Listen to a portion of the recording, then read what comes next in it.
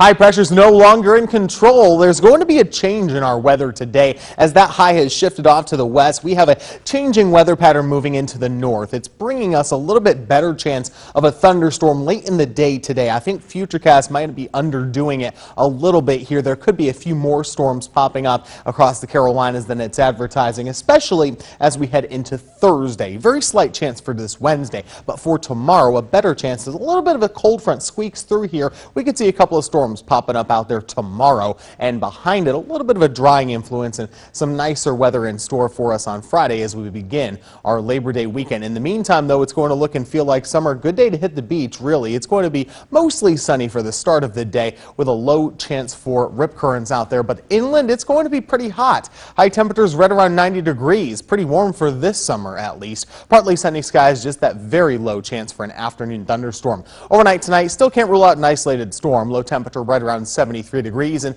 tomorrow has that slightly better chance of storms as we talked about. Friday, though, looks sunny and nice with a high temperature right around 86, and overall for Saturday, Sunday, and Monday on your Labor Day weekend, things are looking pretty good. Partly sunny skies, very low chances for storms.